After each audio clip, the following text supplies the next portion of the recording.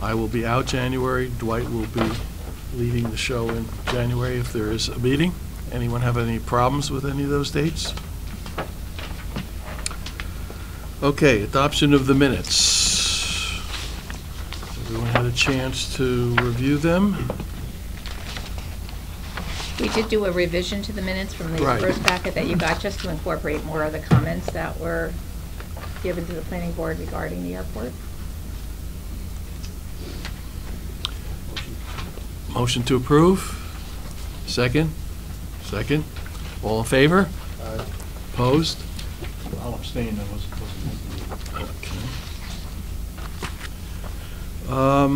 Well, we're back in our home court after several away games, which I think were valuable. I mean, we got to see a lot of the facilities that we vote on for capital budget projects, and there was affordable housing, there was playland, there was the jail, there was the airport. College. And the college, right? So, you know, we really got to see a lot of the projects. I think we'll be more familiar with some of the requests that come in the future. So I think it was valuable, and maybe we should think, when weather gets nice again next year, to think if there are some others that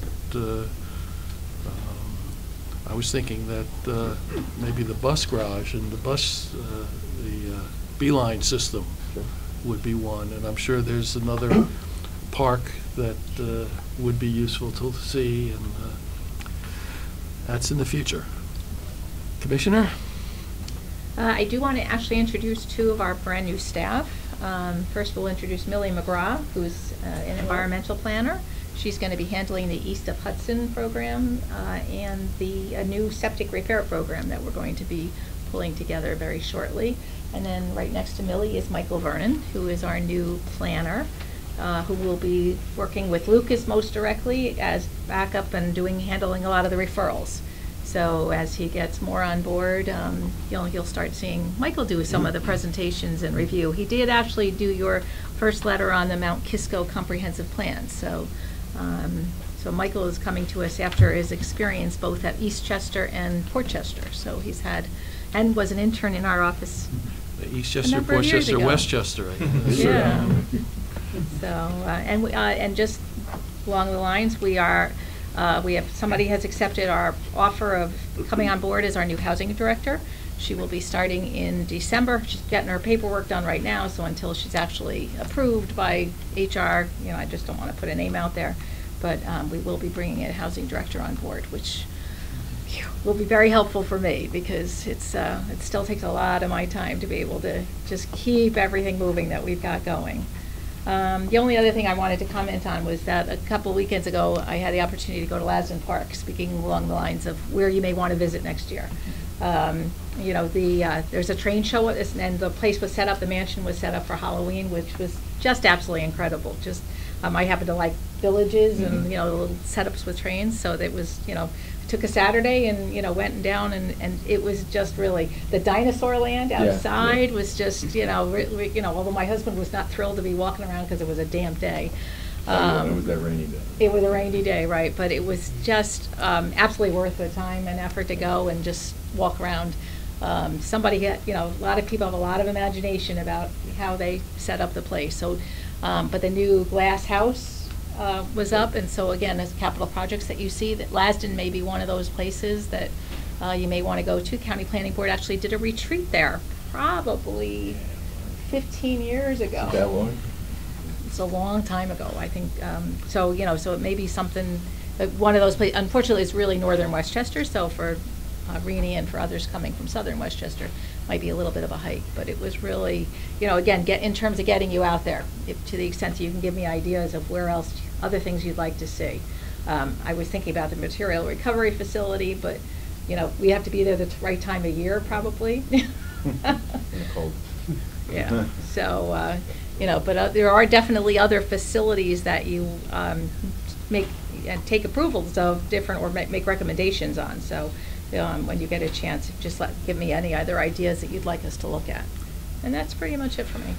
Now that you have an environmental planner, maybe we could get a report on the east of Hudson millions of dollars that have been both spent and maybe still available for sewers in, I think the city put up 40 million or something like that. 38 million, yeah. 38 million. 20 years ago. Yeah, and it has, I assume it has not yet all been committed. I know some of it has been committed. Well, actually, okay, yes, we'll make it a point to have Yeah. a presentation done. Yeah. We are in the process, we're going to meet with the communities later this month with the county executive to talk about moving the program forward and just how to move the last millions of dollars and get some things done, so. That's crucial to development in North County but- and affordable housing as well as Sure. market rate housing. Okay, good. Okay, the referrals. You have in your package the referrals from September 16th through October 15th. Some of these we discussed, some of them I think you got letters. If you can take a look, I don't know if anyone needs to recuse themselves on any of these. This time I don't.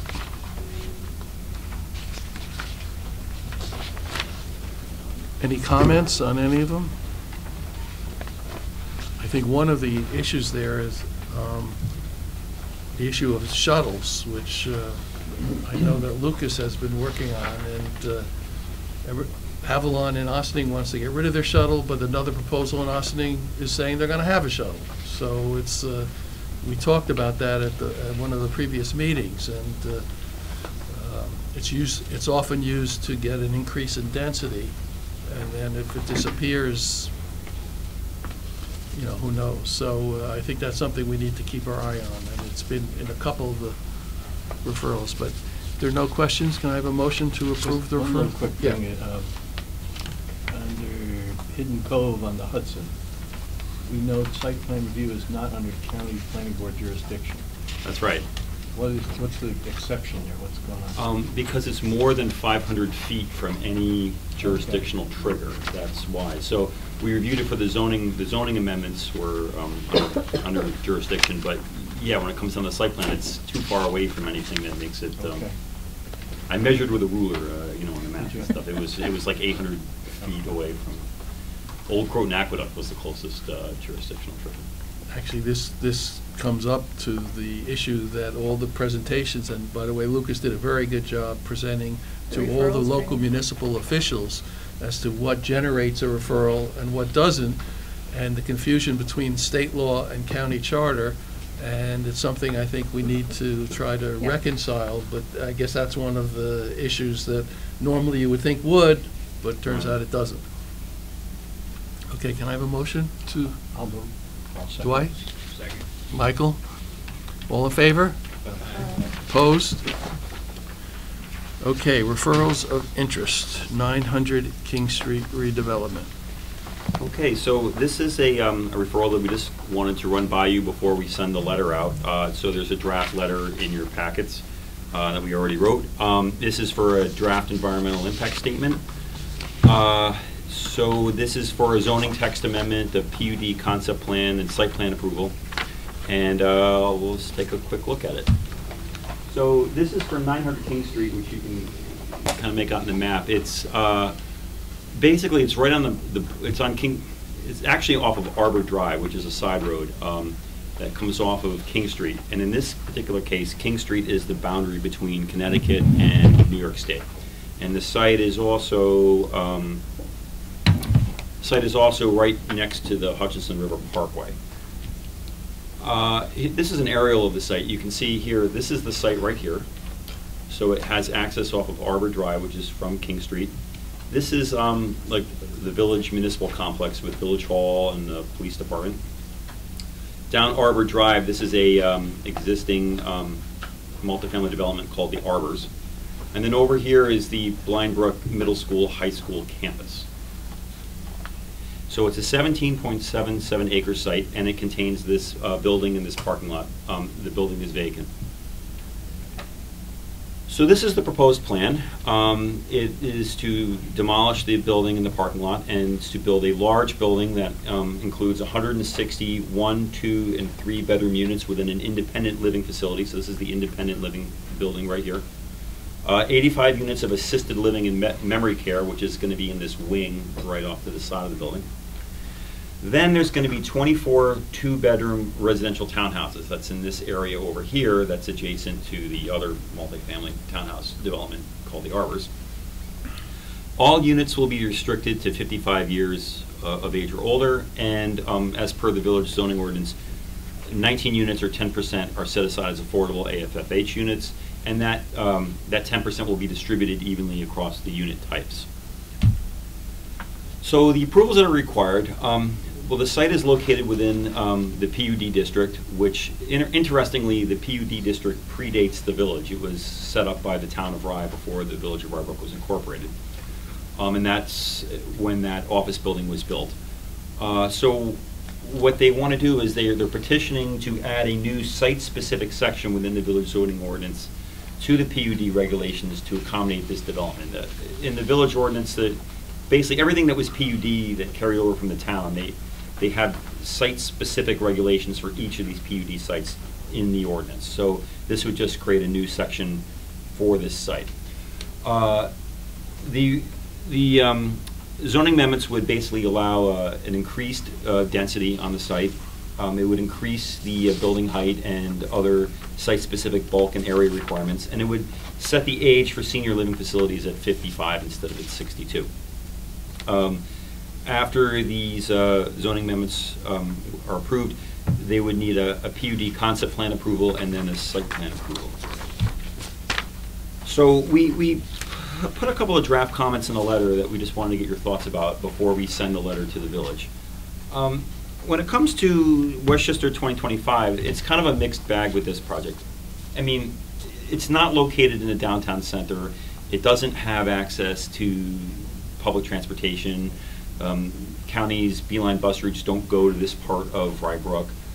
But at the same time, you know, this is an existing developed site, and this is an infill project, so it's taking an underutilized site and it's developing it. So that's not a bad thing either. It does include the 10% set aside of affordable AFH units, which is good. And it's interesting that this development... Is that for all aspects, the assisted Yeah. living? All the way across. Mm-hmm. And this development is also within walking distance, as I showed you, of the school campus. And I'll get to it later, but there's also a neat little trail network that's around that school that connects the school campus to surrounding sites. In fact, this is the map that shows the pathway network. So the school is here, the site is here, but these pathways are actually, in some cases, these pathways are on their own lots. They're not, you know, part of, like, going through someone's backyard. They're actually like, well, they're going through someone's backyard, but they're on their own lot. So there's a path down here, and then there's a path up here that goes straight to the development site. And in fact, the applicant is proposing to extend this particular pathway even further into the site, really kind of connecting this site to the school campus. And here's what it would look like on the aerial. So, but unfortunately, because this is going to be senior restricted, there won't be any students who are able to take advantage of this pathway to walk to the school. No children will be allowed to live in this development. I was there the other day, and I think there's a fence along the school property line. Right, there's a fence along here. Yeah. That's why they have the pathways that go in where there is no fence. So this pathway is kind of wacky. You kind of going through the back of the site near like the football field. It's almost like an unofficial entrance, but it's very clear when you look at the aerial photos and stuff that there's a path that goes right in there. And this connects the village complex with the school. This is like kind of the front door of the school. So it would be very easy for someone to walk from one of these townhouses, for example, into the school, just up Arbor Drive and then into the school campus. Very quick commute for a lucky student who wouldn't get to live there under the proposed project.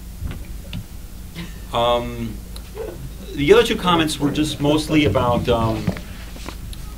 how the EIS scope and the EIS document were not, there were things that were in the EIS scope that did not get discussed in the EIS document.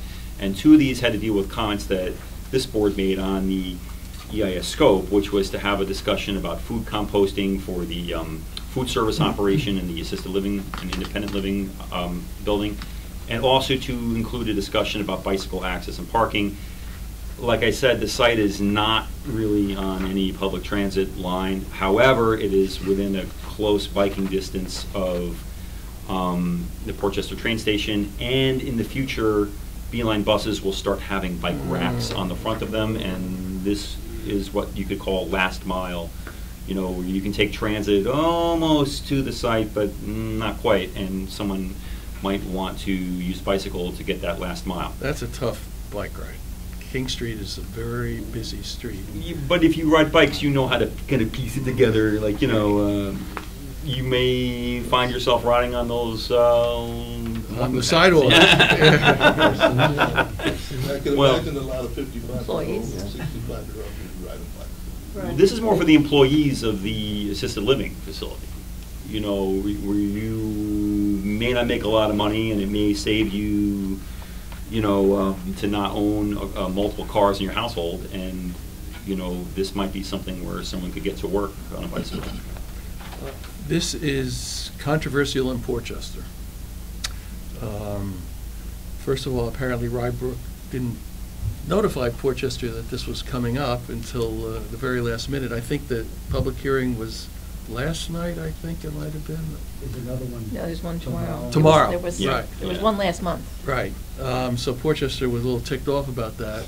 And right now, Portchester, due to another project, is concerned about traffic on King Street, particularly across from the King Street School.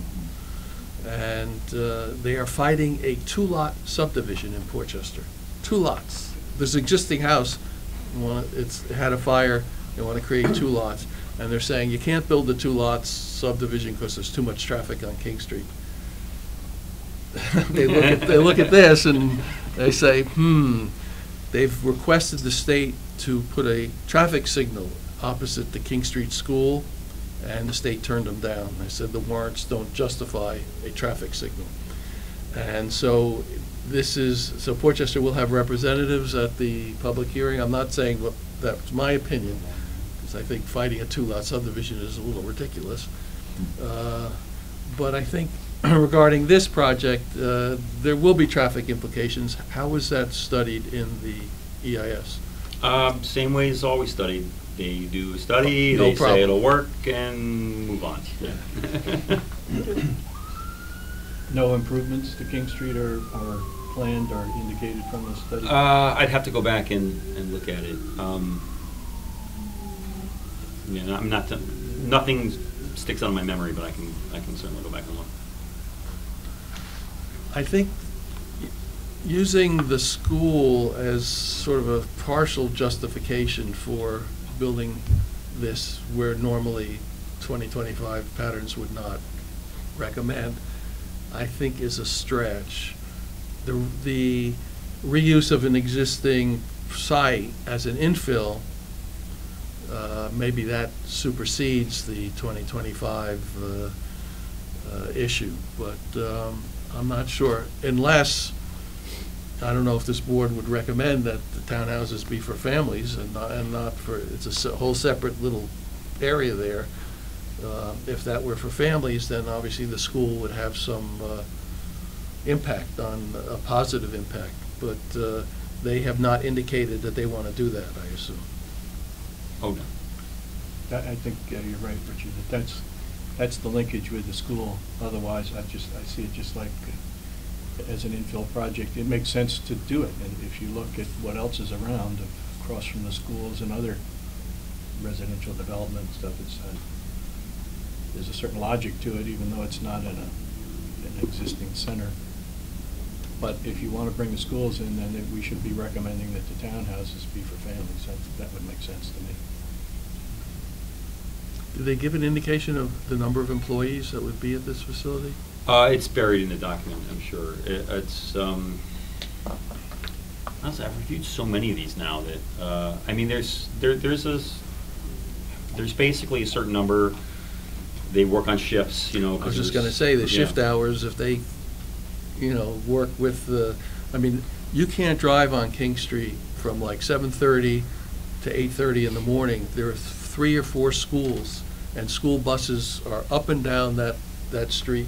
You literally, I mean, you can take half an hour to go a mile because of all the school buses. So who knows? I don't know what their shifts are, but that could be an issue. Well, I mean, If their shifts are at 6 or Yeah. 7 a.m., then, you know, that would be. they could adjust less of a those problem. shifts if they wanted to. And there are other assisted living facilities, several other assisted living facilities on King Street within a couple of miles of this facility. Any other comments? Do you have anything else you want to add to? No. Any other comments on, They done a SWIP?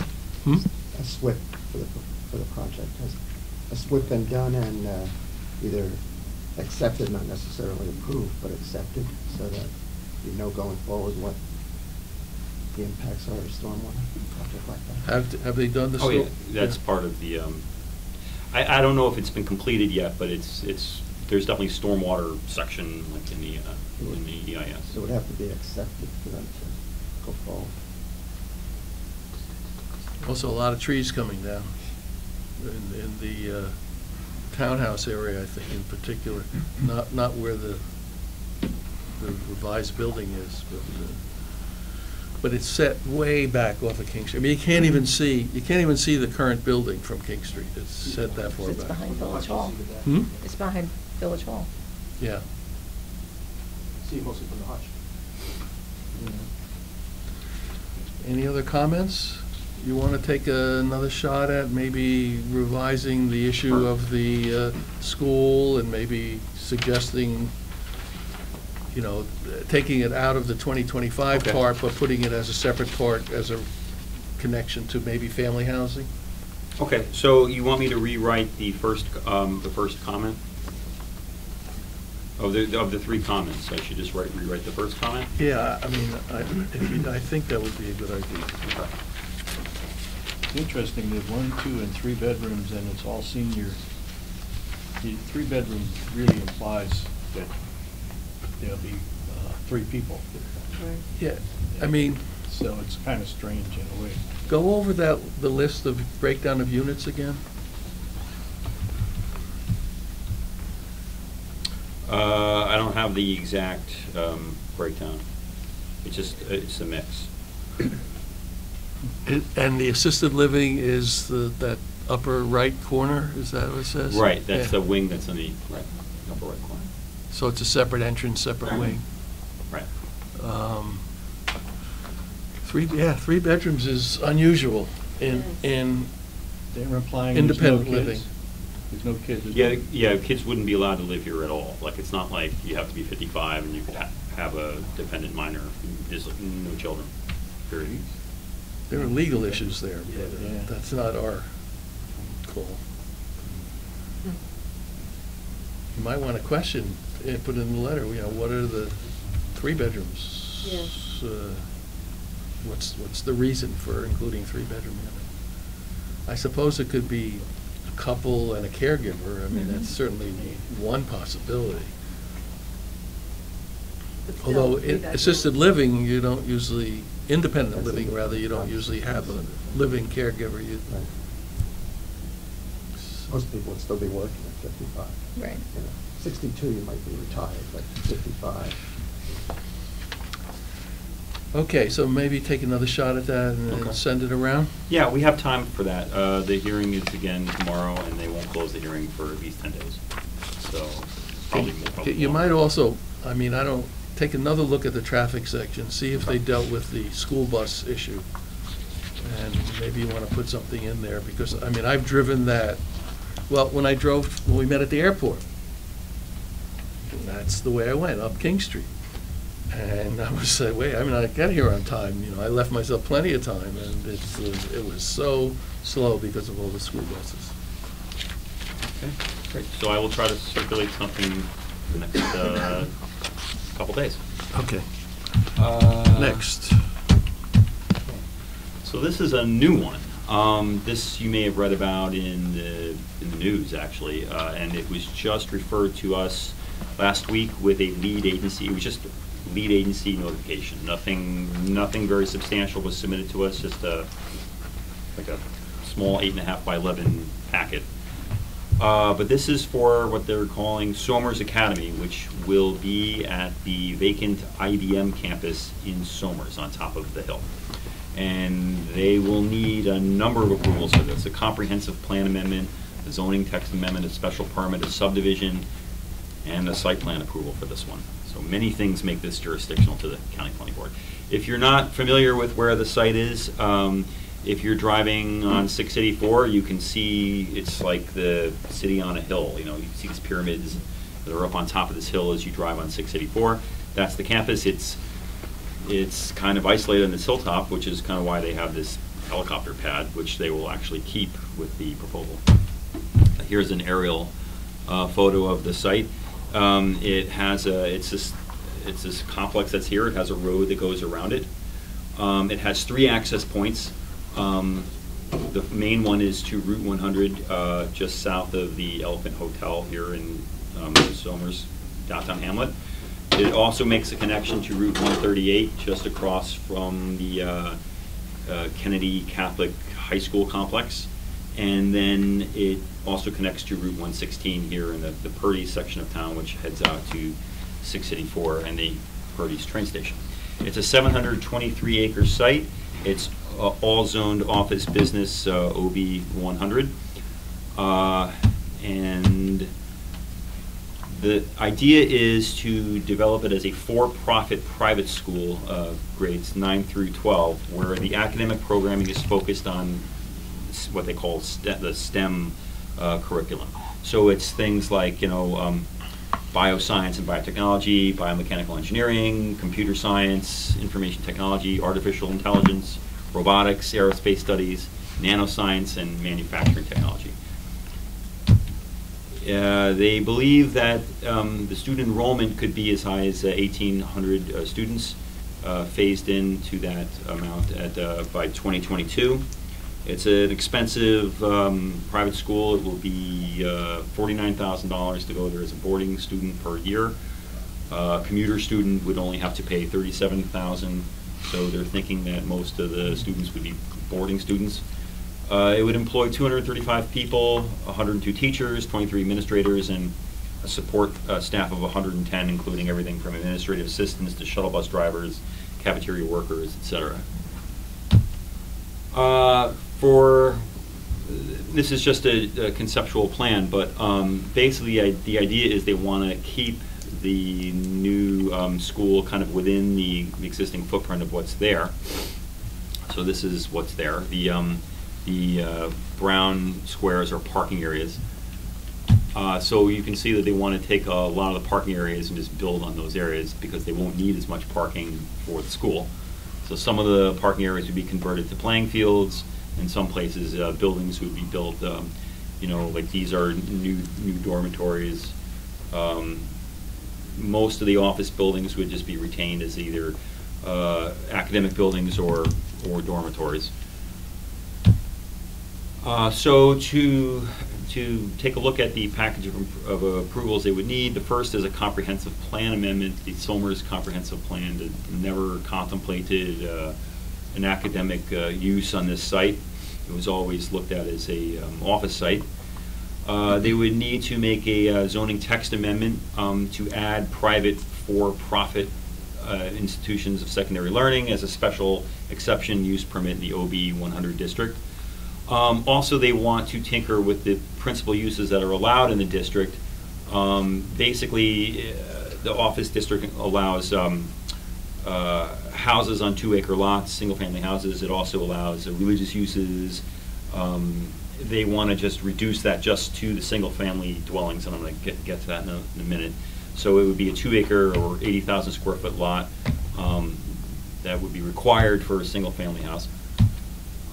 Then is this zoned in other parts of the village? No, this is the only site that is zoned OB 100.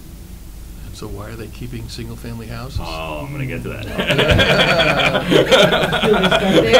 The key lies here with this subdivision approval that they would like to receive in addition to the site plan and special use permit. And you can see right here that the red line is the subdivision line here where they want to subdivide the school campus out to just keep it here. Then they would subdivide another parcel. This is the on-site sewage treatment plant that is located on the site, and the rest would be subdivided off as the development lot, is what they call it, which is 453 acres. So looking at what is allowed in that district, one can imagine that the idea would be to put single-family houses on 2-acre lots using the balance of this 453-acre site. Does the treatment plant have capacity? We'll find out when they do the EIS, I'm sure. They didn't discuss, I mean, this is a real thin packet that they gave us, so. So basically, the timeline for the response is, at this point, I mean, there's a couple of ways we could do it. We could just send back the form that says no objection to lead agency and wait for the next phase of review. Or if you would like me to draft a letter that has some preliminary comments, I can do that. Whatever you'd like, let me know. And we have to send them something by November 13th. Under our crazy referral system, what do they have to send us in the future?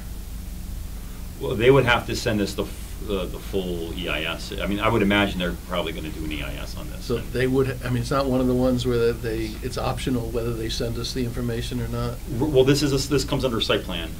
So they would have, it's a 30-day full application because it's abuts 3 state roads. So they would have to use this GML to refer it, the General Municipal Law, which requires a 30-day notification with complete application. I don't know if we have enough information at this point to make substantive comments, assuming we're going to be getting the full package in the future. Okay. Anyone else have any feeling about that?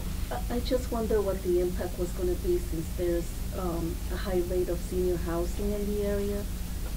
And I know, is that close to the IBM? So this is the IBM This is the site. IBM. Yeah, this is it. Yeah.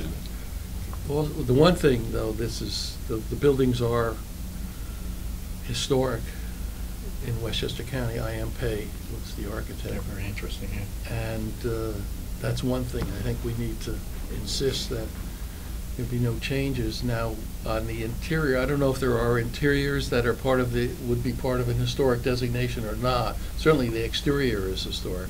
Right. They did make a statement that said they want to keep the exteriors intact, but they're going to have to do big modifications. I'm sure that, you know. But the question is, are there some lobbies or atriums or things like that that are part of the design that should be kept and not be redone on the interiors? I mean, I think that's something we need to see in the future. I mean, maybe is that something we may want to put in the letter, just to be sensitive to the historic nature of the buildings, interior as well as exterior? I would agree with that. Is that something Yeah. that would be? Okay, so I can just send a short letter that says no objection to lead agency, and I'll make one comment about the historic nature of the buildings. Sounds okay. Is everyone okay with that? Yeah. Okay, and I'll circulate that around as well. Okay, thank you, Lucas. Matters for board action.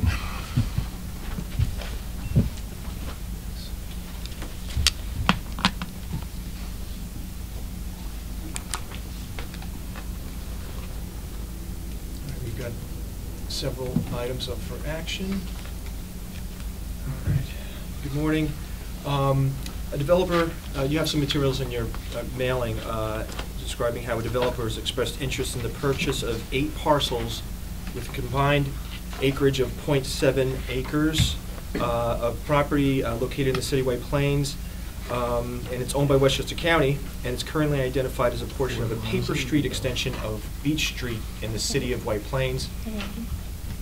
Just to give you an idea about the location, this is I-287 going, if you're driving westbound, there's an exit to get on the Central Westchester Parkway going up towards North White Plains.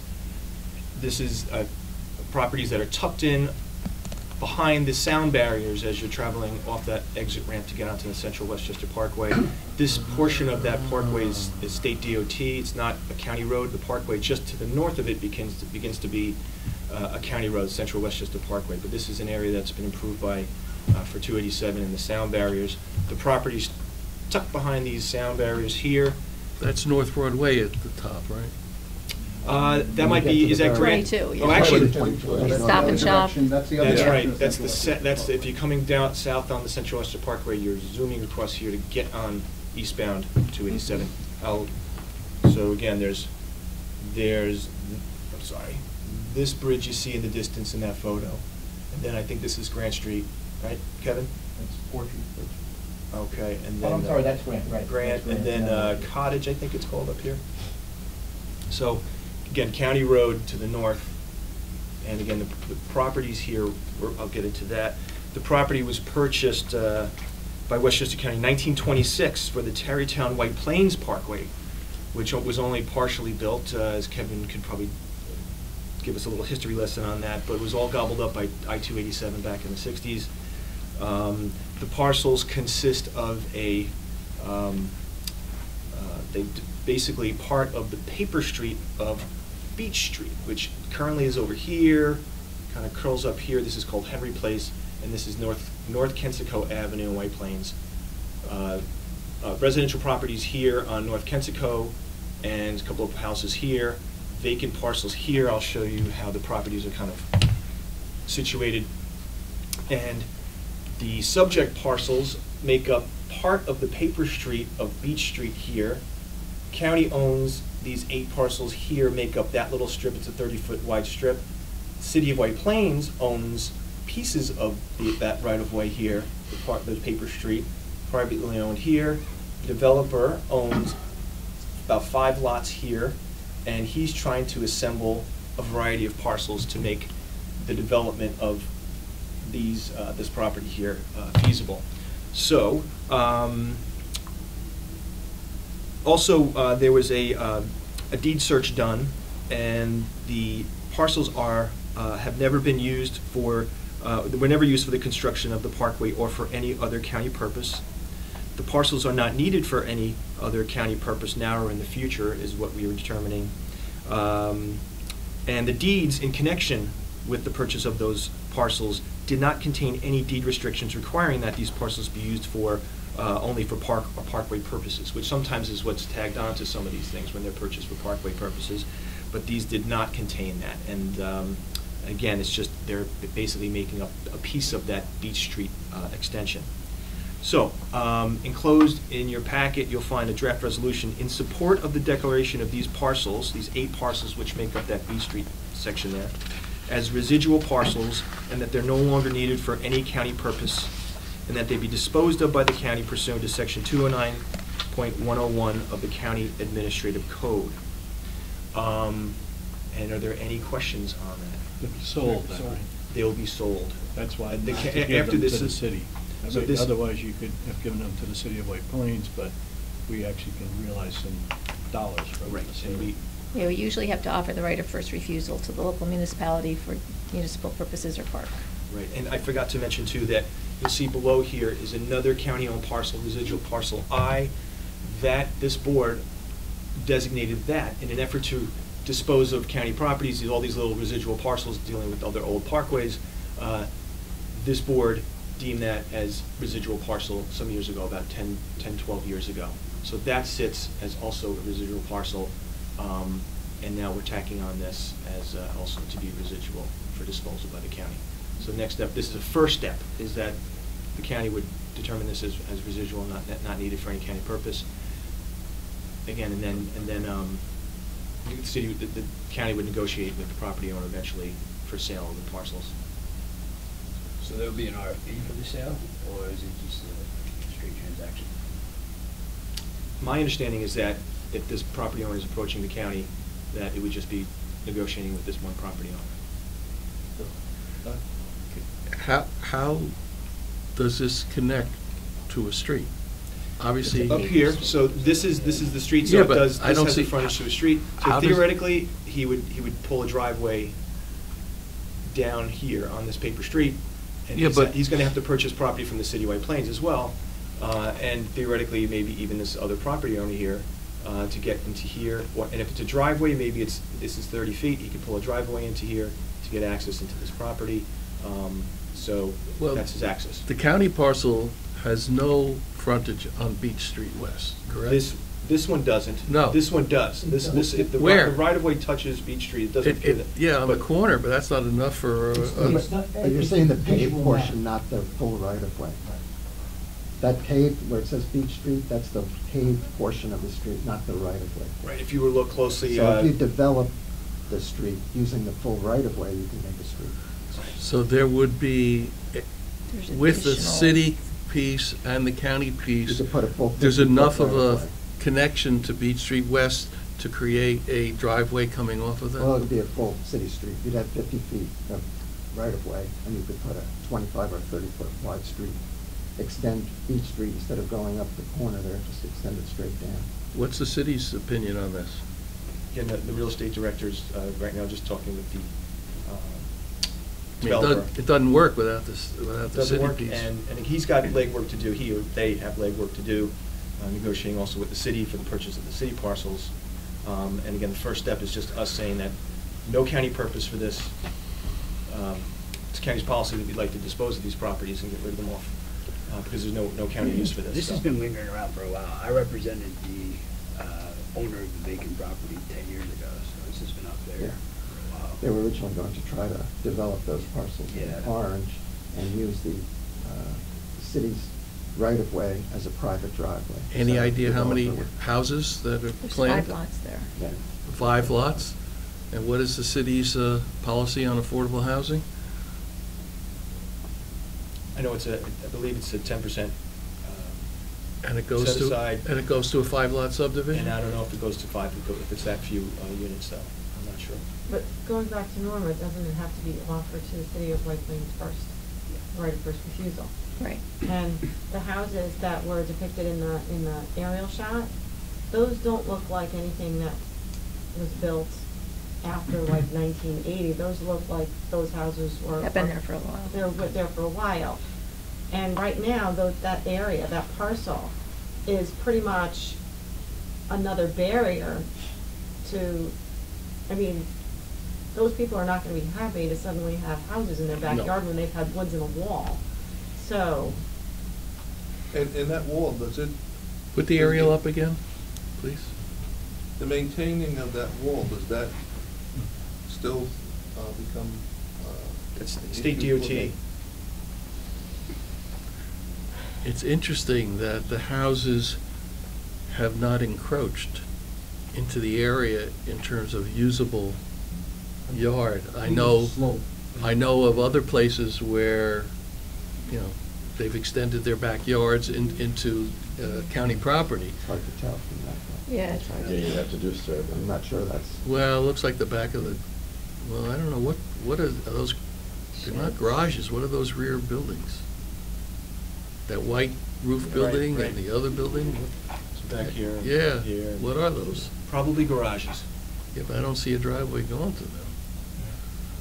oh, one of them looks like it's got a brick. Yeah, Right, this is like a back patio kind of thing. Yeah, I think This it might be a garage in the back. Yeah. Maybe she sheds. Maybe she sheds. Converted garages. That came up in our neighborhood, too. Okay, what's the feeling of this board in terms of calling this excess property? I guess it doesn't have any use for the county, right. but should the We county? probably should be talking to the city. What is their feeling about a development back there? Do they want to facilitate it or not? I mean, basically, we got to offer the part, I presume there's an appraisal, and it gets offered Right. to the city first. And if they wanted to stop development, they could, I guess you can't get in there without the access make to it a that. park.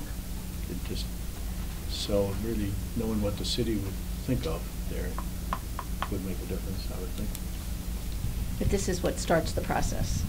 Yeah. If the county has a need for the property, then it doesn't go, there's no reason to have any discussion. So the first step in the process is to really have a discussion about whether there is really any county I would say we purpose. don't need Okay, it. And clearly- behind Our the wall, recommendation it's hard is there to is even no make need for one it. out. Clearly, there's And no if need. There's illegal dumping, we can't even see it, you know, so. Right, clearly, there's no it's need not a- for it. It's a liability, I think. But I think as Dwight said, I think maybe we want to talk to the city and see, we can start the process, but Right. if The maybe. county should talk. Maybe you could report back to us in terms of, Yeah, we can okay, report we've back. started the process, what's the city's point of view on this?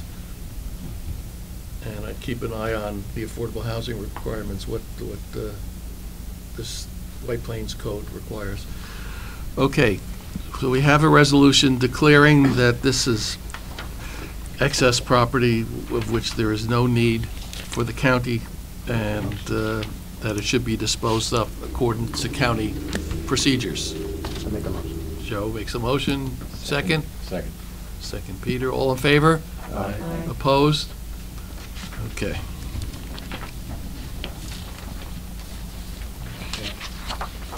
So your next action, the county executive will be submitting legislation for a capital budget amendment to create a new capital project called BPL 32, Yonkers Waterfront Plan Phase 2. There's an existing project called Yonkers Waterfront Plan. This is now a new project called Phase 2. I'll get into the details of what this project's going to entail. Here's a map. It's kind of hard to see at this scale, but downtown Yonkers below City Hall, Yonkers Pier, and the waterfront much of it being developed as you go north from downtown Yonkers and the pier along the waterfront. And to the top, you'll see Trevor Park, JFK Marina along the water there. The Glenwood train station is at the bottom left of the screen there. And again, Hudson River Museum here within Trevor Park. Other things in the neighborhood, Riverside High School is right there adjacent to the Hudson River Museum, and PS 25, the museum school. And here's Warburton Avenue.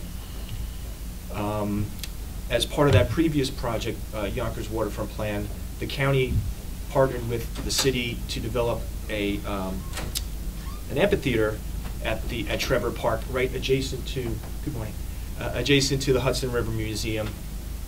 And you kind of see that here, and it's operational. Outdoor concerts and performances there at Trevor Park, adjacent to the Hudson River Museum. Now, funds are requested in this new project for an amount of $6.2 million for improvements to the Hudson River Museum. I'll get into some of those details. As you probably all know, Hudson River Museum serves residents from across Westchester County and the region. It is home to the county's only planetarium and provides many residents their first experience. No. I'm sorry?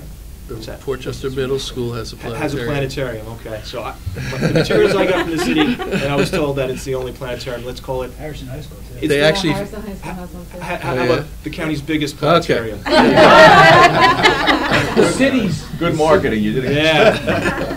And what Norma and I found out too when we took a tour of the facility is that they're on their third set of equipment in that planetarium, the big piece of equipment that shows all the They haven't stars. been there in They 25 recently- years. They're on I haven't been the there in a third long version time, of wow. that. So, but one of the problems is with the planetarium has a leaky roof, and there's other leaky roofs in the building, so we'll get to that.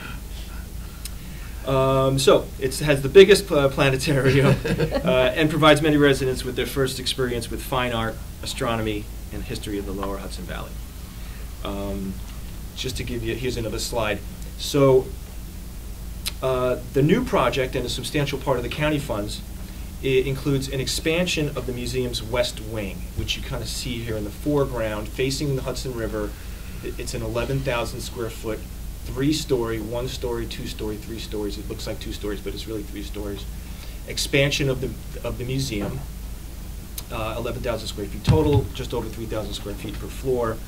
And the expansion will include new gallery space on the top floor, much needed storage space on the middle floor, again over 3,000 square feet, and a new 100-seat theater on the bottom floor.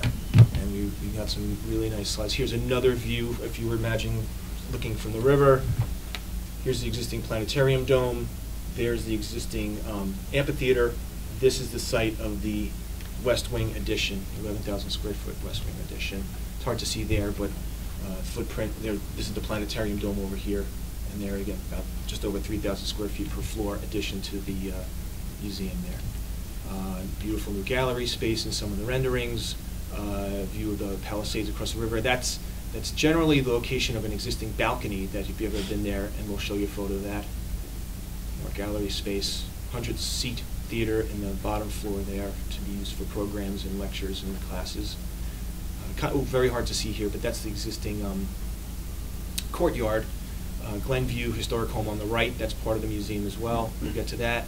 A Maya Lin display there in the yard. It's hard to see with the sticks, but there's an open breezeway from the courtyard out to the view of the Hudson River. That's going to be closed.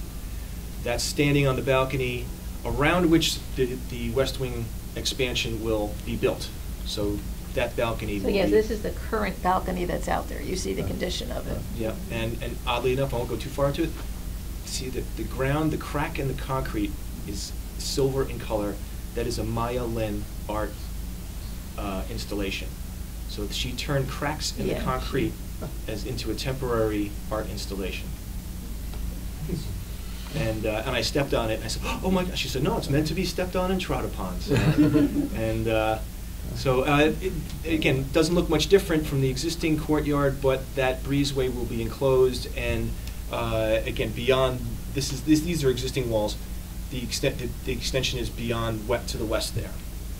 But you won't have to walk outside, and it becomes a problem with shoveling snow and things like that. So again, we're back to the view of the existing museum.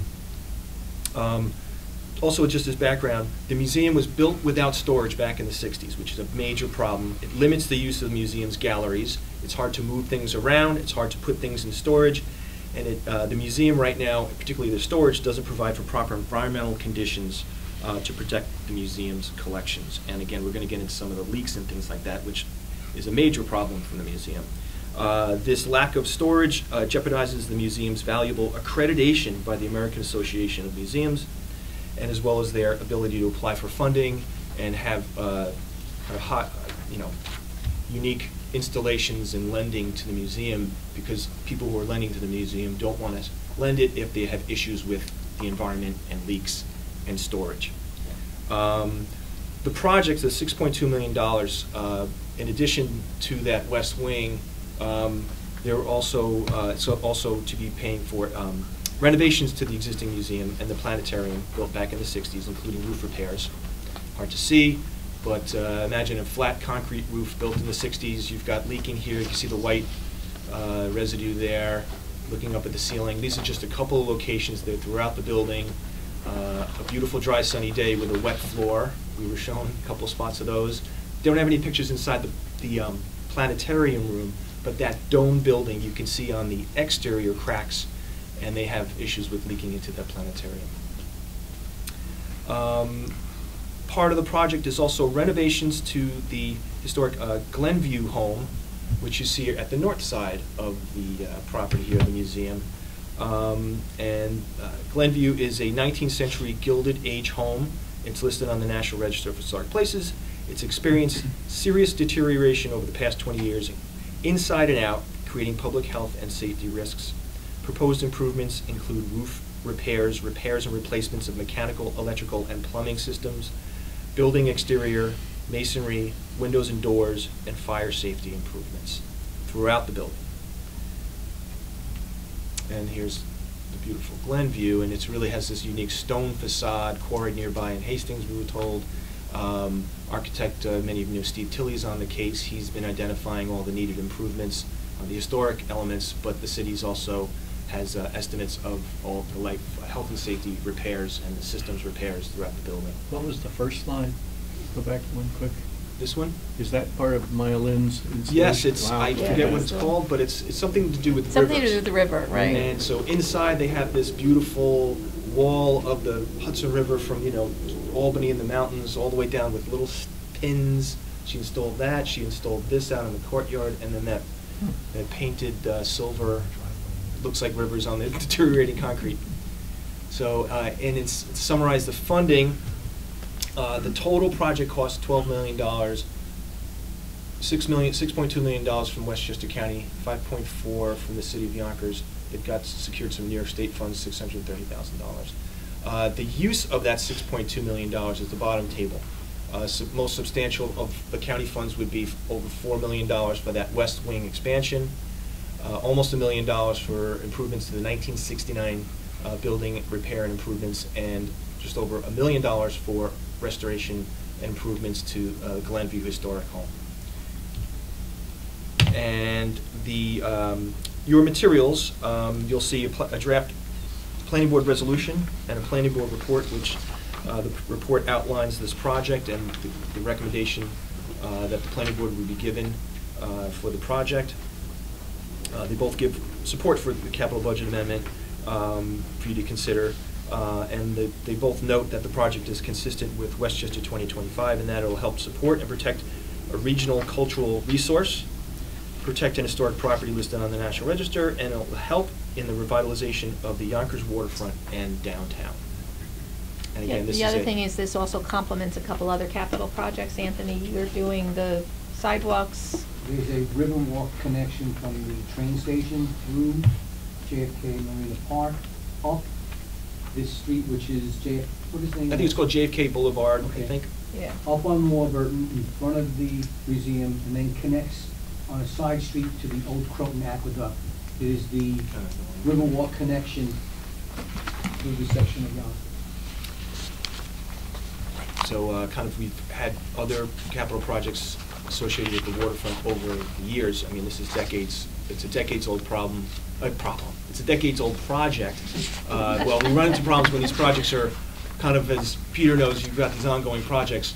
This is a clean, new project, the first piece of which is now funding for the Hudson River Museum, this project. It kind of helps keep it simple and clean on this. So. And the accreditation is due 2020, I believe. Right, So so they've got it, that's why it's really critical time. This is very time sensitive because they have to have that storage built and available for when the accreditation is due in 2020. Right. And so when they have a new installation or collection, you know, a new display, or there's no swing space, they have to close a whole floor of the museum for, I don't know, a week or 2 weeks or whatever, how long it is, and then install it. Things are shoved in storage rooms and things. It just doesn't work very well for them. Again, all parts of the new accreditation. When they get their accreditation, they look at all that too. So I think the environmental constraints, the environmental problems in the building is a big problem for them with the accreditation. Does it have to be completely I don't built see by the- 2020? Or just things in place for it to be built by 2020 for the accreditation? I believe they have to have the approvals, the land use approvals, everything in place. Okay, to really demonstrate that this space is going to be available. Right. And that west wing won't be constructed, you know. No, I didn't think by, so. if it's already almost 2019 now, Yeah. so. Okay, we have a resolution. Make a motion. Michael, make a motion. Second. Second. Dwight, all in favor? Aye. Opposed? Passes. All right. Got our next item for action is, I misplaced the packet. Hoffmeister will describe this one. Do you have a? Good morning. Give me a copy. This is an amendment to the 2018 capital budget. It is to add $4 million to the existing project. The project was first appropriated funds in 2012 of $1.68 million. And the first bonding for the project was in 2013 to start the design. It's now a number of years later, and you can see here the location of it.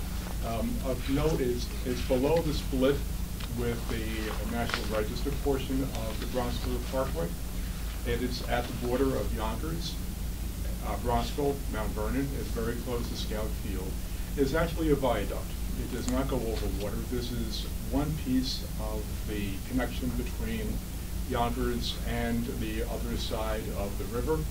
This portion only goes over the Bronxville River Parkway, so it does not go over water at all. It's about 70 feet long, 50 feet wide.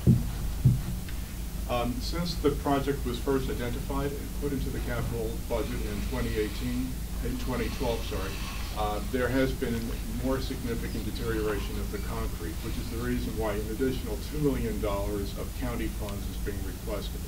Of course, there's been inflation rising over the past number of years, as well as exacerbated deterioration of the concrete. In addition, there's a $2 million portion that will come from non-county shares from Con Edison. There is a gas transmission line that's embedded in the bridge, and that will be removed and upgraded by Con Edison. It will be paid for by Con Edison as non-county shares. So although it's shown as part of the capital budget amendment, it will not be paid for by the county. If you have any more detailed questions, we do have Kevin Roseman of DPW, who has far more knowledge about the project than I do, and he'll be happy to answer any of your questions. Is it going to have to be closed during construction? No, we're going to maintain traffic on the bridge above. The center pier is going to be completely replaced. The original capital project only talked about the cap beam, the top above this column. As you can see by this photo, the columns have deteriorated. The columns will be replaced. The temporary shoring towers will be installed. Traffic will be shifted on the Bronx River Parkway to the outside. We'll still be able to maintain 3 lanes during peak hour in each direction on the Bronx River Parkway, and we'll be able to maintain traffic above.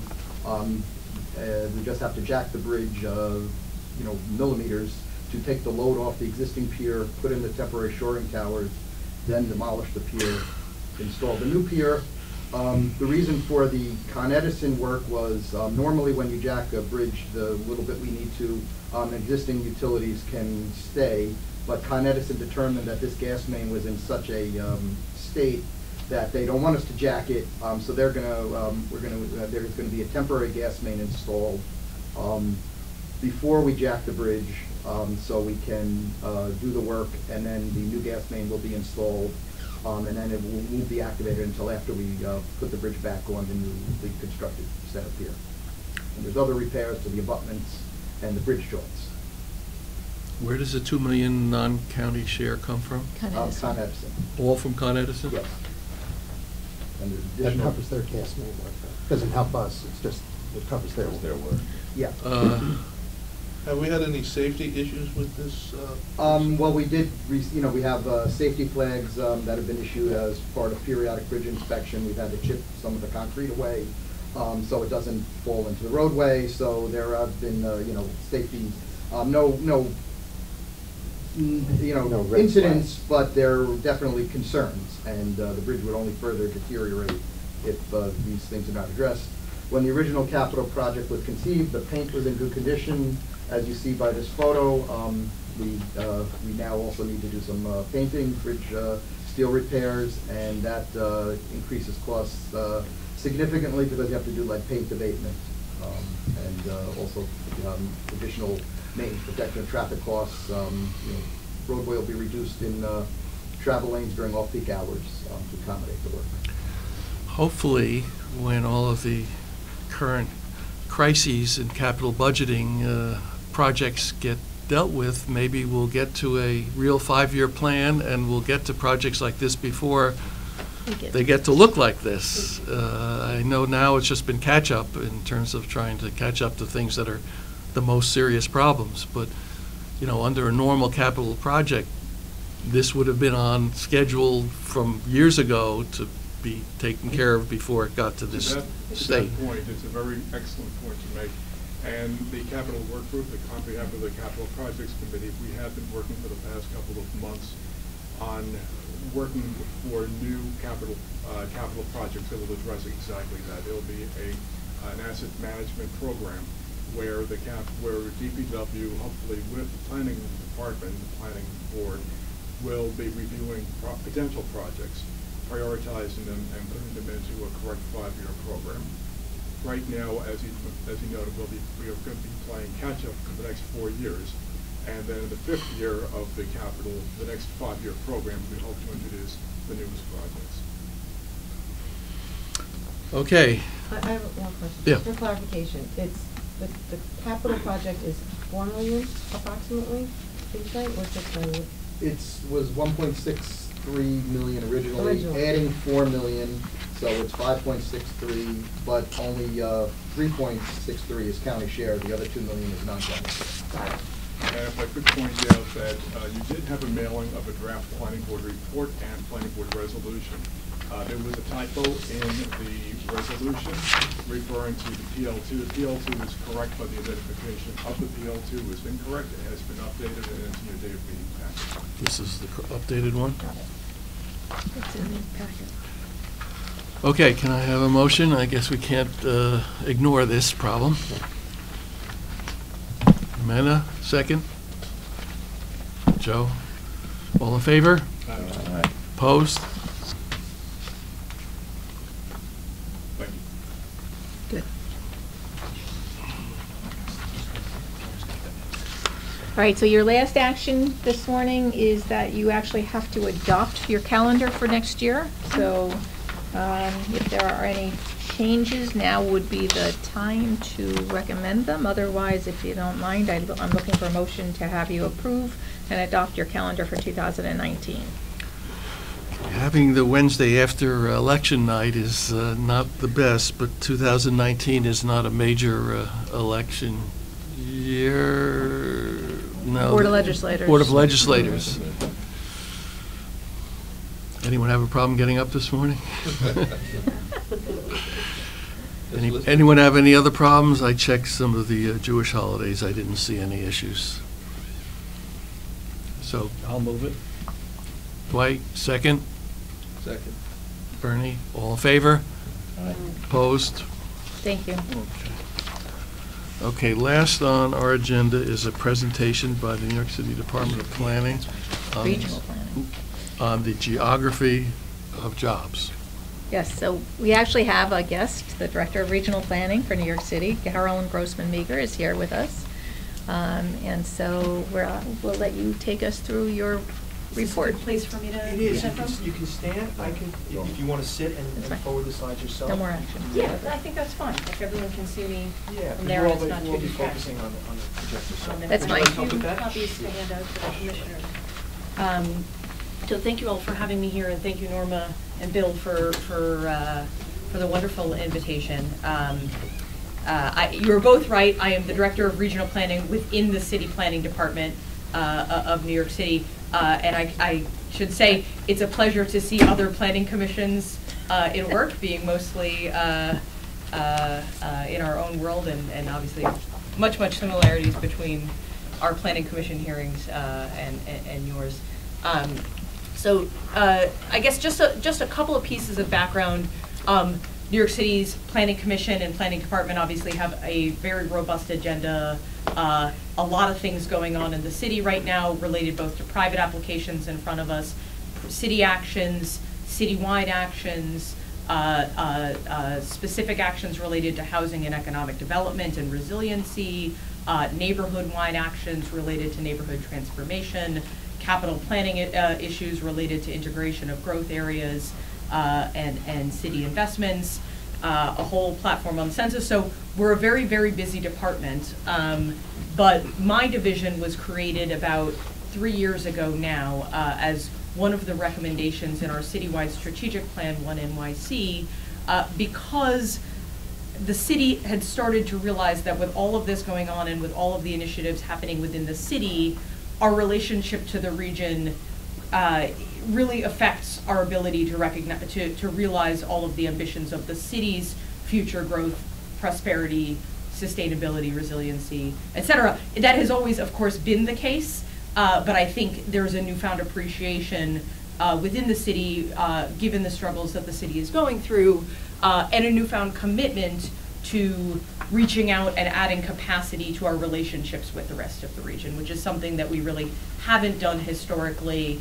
My office was created really as part of the commitment to making that an ongoing capacity and mandate of our planning commission to look outside of our borders and to work with others. And we really have approached that with a sense of humility and trying to understand where New York City can make a difference within the region. And we've been doing it through a series of different moves. I'd say for today's purposes, the biggest really are going around the region and talking to others and making sure that we understand each other's planning initiatives, where they connect, where we have common purpose, and investing a lot in data capacity to look at the region, which really we hadn't done. We have a lot of dedicated capacity within the city looking at our growth trends, but we hadn't widened the lens We found it to be a very valuable exercise, and we believe it's valuable for us to be sharing that as well. And so what you're going to see today is one of the first publications that we've put out, the Geography of Jobs report, which you now have a copy of. It's the first economic report that New York City has done looking at the region's economy and not just at our own economy. And we continue. This is a pattern that we expect to continue, where we're looking at our housing, our employment, all of our growth trends in more of that regional lens, and making sure that we're sharing that with all of you, and that we're using it to inform our own planning better. So specific to the Geography of Jobs, this is a report that was issued earlier this summer. As I said, the first economic report looking at the region's changing employment geography. We released it with the New York Building Congress and about 70 other tri-state government, nonprofits, and business stakeholders. Westchester County was kind enough to join us at that release. And it really started, I think, a good dialogue about what's happening to the region's economy, how we can work together to think about economic opportunities for the region and our economic standing relative to other regions, particularly nationally as well as globally, how that relates to our housing and workforce needs for the region, and how we can continue to look at all of these and work effectively over time. So I'm going to walk through some of the data just to start and look at a baseline of what do we mean when we say the region. We're typically looking at 31 counties, which is a definition that the Regional Plan Association invented back in 1929 when they did a first regional plan looking at the New York City and its surrounds. It's a definition that's based on New York City's City Hall, about 75 miles in every direction from except for the ocean, and we think is a pretty good approximation of our commuter shed, our employment shed, et cetera. This is a region that has about 23 million people in it today. New York City's about 37%, so we say we're obviously by far the largest municipality, but we're outnumbered by people living outside of the city and around us in approximately 900 municipalities. Westchester, of course, is about 1 million here. It's about 4% of the total regional population. And I should point out, for all of the statistics I'm going to go through, in your booklets you also have just a fast fact sheet where we've broken out Westchester relative to the region in case that's of interest to follow. So we're looking at 23 million people. We're looking at about 9 million households. I love this map because it breaks down renter and owner occupied, and you can see those geographic patterns that were created, over our 100-year history very clearly. A lot of rental housing concentrated in New York City and inner New Jersey, and in all of the older suburban downtowns along the rail lines. You can really see that geography hugging closely. And we're a region of about 9 million jobs. And I also love this map because if you didn't know where New York City was, you wouldn't see it here. It's a regional economy. It's an economy that stretches along our highways and rail system. It's centralized, but it's not hyper-centralized. New York City, again, has about 40% of total regional jobs. We have about 50% of the regional GDP in the city, which means we've got about 50% of the regional GDP outside the city. And obviously, again, Westchester, about 4% of this total pie, the total regional pie. And it's an economy that's very diverse, right? I think this is breaking it down into very high-level sectors, office-based, institutional-based, industrial and retail type jobs, and you can see certain patterns. You can see the airports show up. You can see the New Jersey parkways show up in purple. You can see Manhattan. You can see some of the suburban office parks showing up in blue. But it's a real mismatch. We have a lot of jobs locating in a very diverse range of locations inside, outside the city, urban and suburban contexts. And one thing I also like to say is, 100 years ago, New York City, was the region here. We were about 90% of the total population in city before suburban trends, right? So the pattern here of suburbanization and government formation, is still a fairly new one in history. It's something. The period that we're going through now, where we have the majority of growth occurring in the center, a wide array of municipal governances is still relatively in its infancy in the creation of this regional system.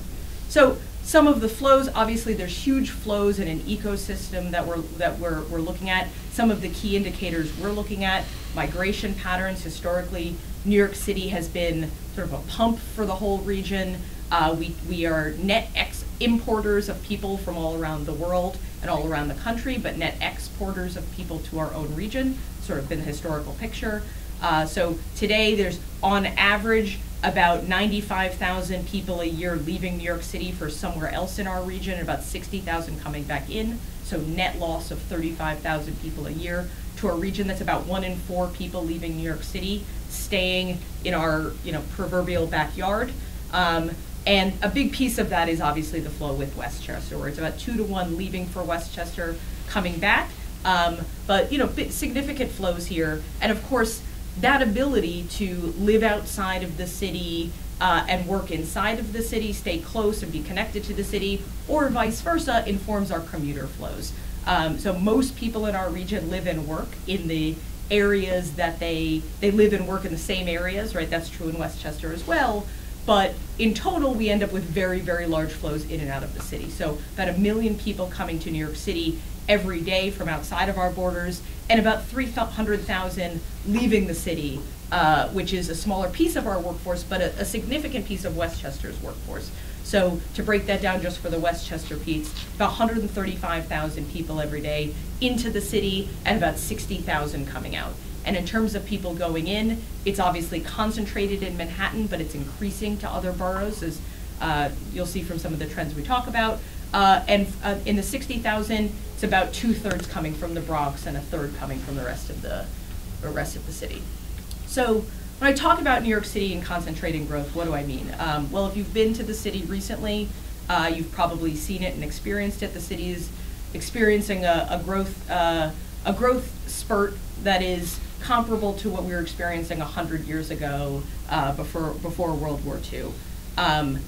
A lot of people, almost 500,000 people, our population increased by since 2010, about 165,000 housing permits, and almost 700,000 jobs in the city, right? So really, the spurt is being driven by the economy and a real explosion of employment within the city that is still concentrated in Manhattan, but faster growing in our outer boroughs, which is a really new trend. The growth of Brooklyn, Bronx, and Queens as employment centers is a very new trend for us. And our housing growth, which has been significant, is obviously not keeping up with job growth and with population growth as well.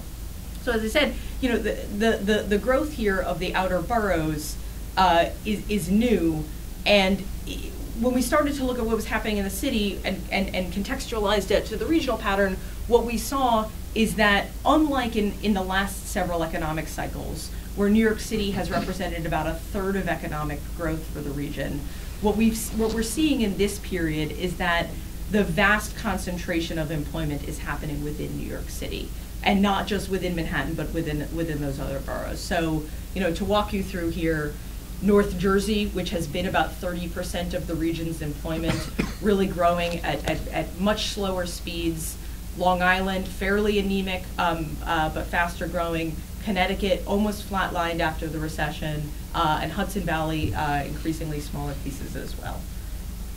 So what this says to us is something, at least in this last cycle, has dramatically changed the geography of where employment is concentrating. And it's not just the numbers, it's also the composition of what those jobs have meant for our region. What we've done here is broken down both by geography and those high-level sector types. New York City, in the post-recession period, has basically concentrated most office-based jobs. We've net increased about 155,000, while other sub-regions have net declined in office jobs. And there's more detail on this in your reports, but the basic story is everyone lost financial jobs in the post-recession period, but New York City has uniquely gained back more professional services and information jobs relative to others.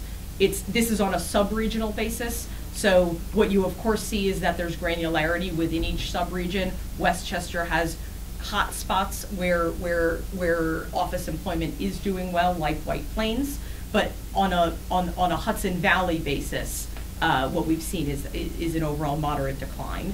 And what we're seeing is where the employment gains are is primarily in education, healthcare, and then retail and service sectors, where New York City is also gaining, but it is being met proportionately by other locations in the region where we have seen employment. What we've also seen is that the region is continuing to lose industrial employment. New York City is not continuing to lose industrial employment. We believe that that's because we've lost most of what we had to lose already, and where we have still had very modest losses in things like goods manufacturing, construction increases has offset that. But where we're seeing where there's larger bases, particularly in inner New Jersey, where there's been a very large industrial base historically in pharmaceutical manufacturing and not, we're seeing that things like warehousing and logistics, which are hot there, are not enough to offset the employment losses. And to lesser extents, we're seeing that as well in the Hudson Valley and Connecticut. Long Island's about flat on industrial. So, what this says, and there's more detail on this in the report as well, I won't belabor it, but obviously the office base is a much larger component of the region's overall GDP and wage output. So the story is in even more increased imbalance in terms of higher wage and higher GDP sectors concentrating in the center, while other areas that have historically been part of that ecosystem are increasingly seeing their employment gains in lower value, locally serving sectors. So if that's the employment side, I'm going to talk a little bit about the workforce side. And what we see is that they're mirroring each other, right? The workforce of the region is overall growing, but much of that growth is dependent on plus 65 workers staying in the workforce longer. So to isolate the effect of new entrants to the labor force, we look specifically at the 25 to 54 in labor force cohort. So this is change since 2000 in that young workforce. And what you see is very familiar, to me at least, very specific geographies that show up. New York City added about 440,000 young workers in this period. That was more than the region overall. Collectively, the rest of the region netted a decline in young workers. On a sub-regional basis, you can see North Jersey is the only area that increased. That's really being propped up by Jersey City, Hoboken, Newark, New Brunswick, a lot of rail corridor towns, and some smaller rail corridor towns as well. In Westchester, -4%, -1%, so relative flat line. Again, you see Yonkers, Mount Vernon, New Rochelle, White Plains as the areas of increase. Port Chester, I think, popping up in the corner there. Connecticut, it's the same story. Rail towns, the rail municipalities are the places of increase. Other areas are aging in place and not seeing an increase in that young labor force. And on a regional basis, what that means is that most of that young labor force is really concentrating very, very strongly in the center. I will mention we have more work looking at this to see how it compares to US trends, and what we're initially seeing is this is a pretty unique condition. Certain places like Boston, East Coast cities that have similarities in terms of land use characteristics and patterns of development have some of this pattern where the labor force is very uniquely concentrating in the center city. It is not a West Coast problem. We're seeing that Los Angeles, it's about split, and that their growth patterns, their distribution of growth and employment growth really mirrors that. So again, just to point out what I was saying before, this is a fairly unique situation in terms of our region's history as well. New York City gained growth primarily in the first part of the 20th century. So actually, let me orient you to this slide. On the top here, you have the cumulative growth of our region, getting up to that 23 million that we are today from where we were in 1900. And at the bottom here is the change in population every single decade, just broken between New York City and the rest of the region in crude terms. So what you see here is, a familiar pattern for us. New York City gained a lot of population as we were building out in the subway system. We were populating the outer boroughs in the first part of the century. That started to flatline. We declined in population in the 70s. And really we're just getting our way back to that. In fact, it's about 2006 that we passed our peak population from the 50s. So now we're growing on top of that. This is all of the growth we're having today. Suburban pattern, similar to New York in the first part of the century. Commuter rail towns, right, grew very fast at the same period. Auto suburbanization happens, really takes over. But we continued to see suburban growth in exurban areas through the 2000s, right, until we hit the recession, where the ability to grow cheap, low-density housing at the outskirts of the region really slowed down. So this is the first decade that we've seen in 100 years where New York City is growing more in total than the rest of our region combined. And in general, it's a really modest pace of growth, right, which is appropriate for a region of our age and maturity, but is a concern as we think about economic development issues and the ability to continue to replenish a labor force. And the final point I'll make here about the labor force is that the concentrations of growth and where we're seeing them correlate fairly well to where we're seeing housing development.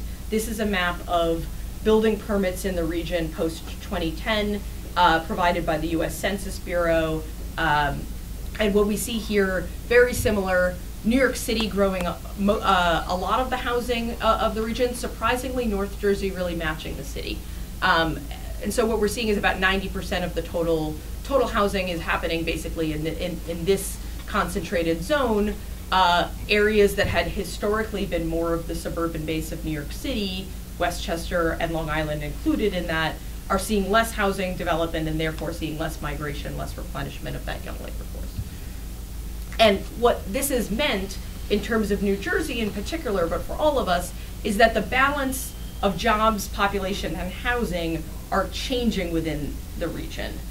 What we've seen is that New York is adding a lot of jobs and adding a lot of housing and people, but our jobs are continuing to outpace our housing growth, which means that, as we historically have been, New York City is, to grow its economy, will continue to be dependent on a regional housing shed, right? Today we have about 25 to 30% of our workforce coming in from outside of the city, non-resident workforce. We expect that that's going to continue if our economy continues to grow. What we're seeing is that places that had been historic bedroom communities for the city, like Long Island, are actually growing jobs at a rate that's higher than the rate of housing growth. So there's actually more employment moving out towards Long Island, more workers moving out towards Long Island than moving in, sort of rebalancing that trend. That's happening in the Hudson Valley as well. We're seeing, the opposite of that is happening in Hudson Valley as well. More housing growth than job growth, so slightly more people coming into the city, but for Westchester it's about a net balance. And in North Jersey, a lot more housing than jobs. We've seen that that's basically the significant concentration of suburban housing, but without much employment growth. And so most of that growth is feeding New York City instead of feeding local economic development. So that's a lot of information that we're looking at. And just to say a few things about what we're doing with it and what we think it means. Well, one thing we think it means for us is that we need to inform our own strategies of economic development with a regional perspective. And I think that one real strong example of that for us is thinking about the Penn Access Corridor, which will bring new train service through the East Bronx, add new stations in the East Bronx, and connect it better to Westchester and Connecticut.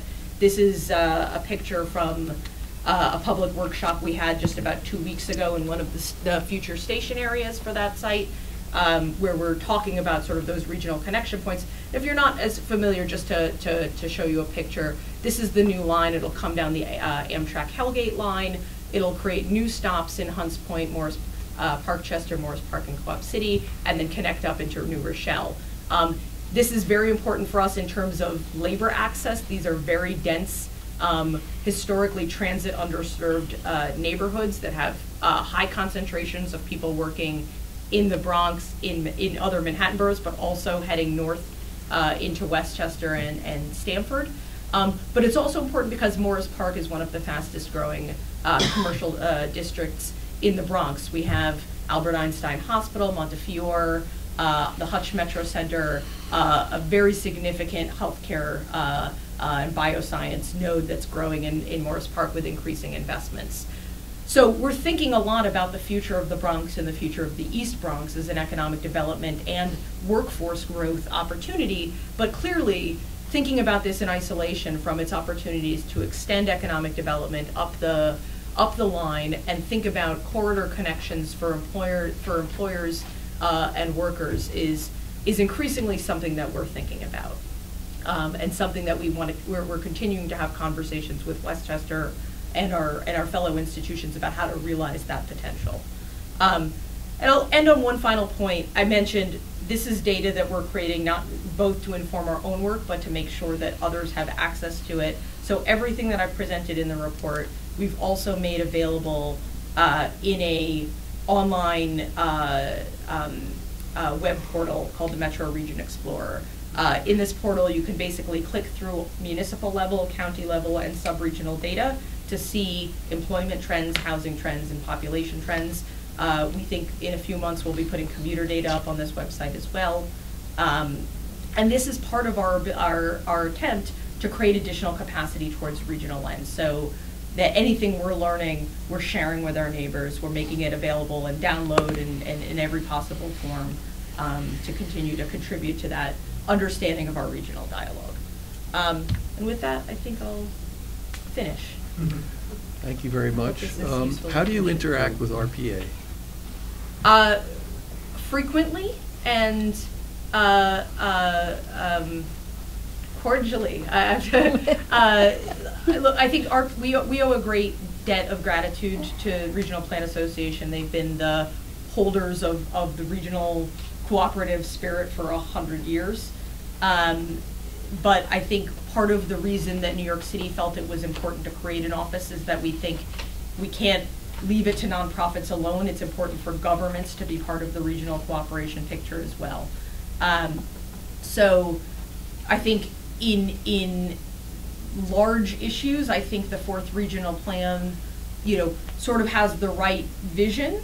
But I think as with anything, the devil is in the details, and the city has certainly not endorsed or adopted the 4th Regional Plan as our plan. We think it's intended as an ideas document, and it's something that we're looking to, but don't fully embrace. And I think, so actually I would say Tom Wright, also says this is intended as an ideas document, and really, the expectation is that it provides fodder for governments like us to think about our common challenges. So it depends on any given situation, but we're collaborators. They've been helpful to us in creating more governmental interaction and cooperation, and we've been participants with them in some of their efforts to create better cooperation on things like resiliency. So it's a collaborative relationship, but they're a different beast because they're not a government, and we think our primary constituency is talking to other governments. What you've shown us is sort of the history. Do you see the future plan as more of the same, changing the direction that it's gone in the past? How do you, there's not much of the future in these slides. Well, I guess I would be a little agnostic. I can talk about New York City's future and what we're trying to achieve, but I wouldn't presume to tell Westchester what your future holds. I think our role is to be neighbors and to sort of talk about our common problems together. But I think the future can hold a lot of different things. I think from our perspective, the future that is spelled out in our strategic plans is one where the region continues to grow and accept people from all over the world as we historically have, and find ways for them to live equitably and sustainably in the city or surrounding. Affordability is our hugest issue in the city. The city has made extreme commitments to trying to use city investments to change that picture, both on the housing side, but also on the economic opportunity side, to bring people up, to invest in industries that improve access to middle wage jobs, to improve access to education, to improve access to services, to protect us against sea level rise. So I think there's a vision here that we have for a growing, prosperous region that we hope our neighbors all embrace, but requires some real thinking about how we meet it and how we make investments that really facilitate that, particularly in the face of this changing geography of where jobs appear to be going and where our workforce appears to be going.